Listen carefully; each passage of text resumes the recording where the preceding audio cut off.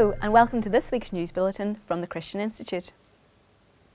The nationwide hotel chain Travelodge has removed Bibles from all of its rooms in a move criticised by the Church of England. Bibles provided free by the Gideons have been taken away to avoid discriminating against other religions.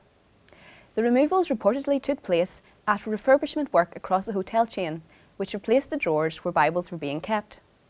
Responding to the hotel's actions, a spokesman for the Church of England said, "It seems both tragic and bizarre that hotels would remove the Word of God for the sake of ergonomic design." In an official statement, Travelodge said that its decision was based on customer research and the fact that we live in a multicultural society. Travelodge is the only hotel chain in the country to have removed the Bibles, despite having never received a complaint from a guest. The Prime Minister has promised to tackle inappropriate online music videos in a major speech on the family. However, in the same speech, he also praised the recent redefinition of marriage. Speaking about music videos, David Cameron said, "Rules that apply offline should exist online. If you buy a music video offline, there is an age restriction on it, and the same should apply to the internet." The BPI, which represents the recorded music industry in the UK, said technical details are still being developed, but the scheme will see content classified into 12, 15 or 18 age categories. Speaking about same-sex marriage, the Prime Minister commented, "When people's love is divided by law, it is the law that needs to change. So we've changed it." Commentator Laura Perrins said that Mr Cameron's remarks were made to balance him out in the eyes of the hip and modern. Children are being affected by graphic content in video games, including violence and prostitution, a YouGov survey has found. 1 in 4 parents said they noticed a negative change in behaviour when their children play certain video games. A third of parents interviewed felt that gaming was occupying so much of their child's time that it was hampering their physical activity. The survey asked parents about their children's interaction with 18-rated games, including Grand Theft Auto made by Rockstar Games and Call of Duty made by Activision. Child protection expert Sharon Gerling believes part of the problem is that many parents do not understand how graphic the games are, even if they are age-rated.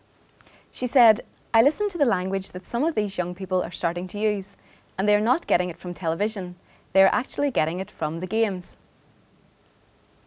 80% of teenagers believe it is too easy to stumble across pornography online, according to a new survey. In a poll of 500 18-year-olds, almost 3/4 believe that pornography leads to unrealistic attitudes about sex.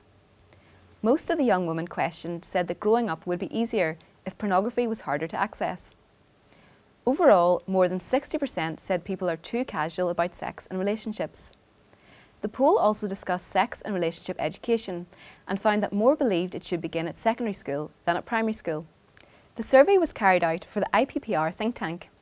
Dalia Ben-Galim from the group said, "This new polling data shows that pornographic images are pervasive in teenagers' lives.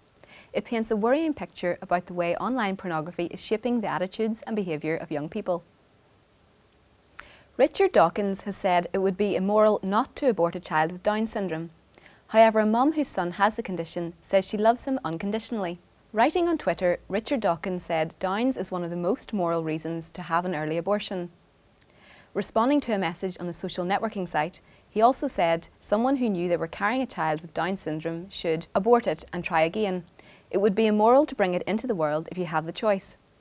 In an article published before the Atheist author's comments, mum Caroline White said that babies cannot be treated like a commodity, an accessory and a right.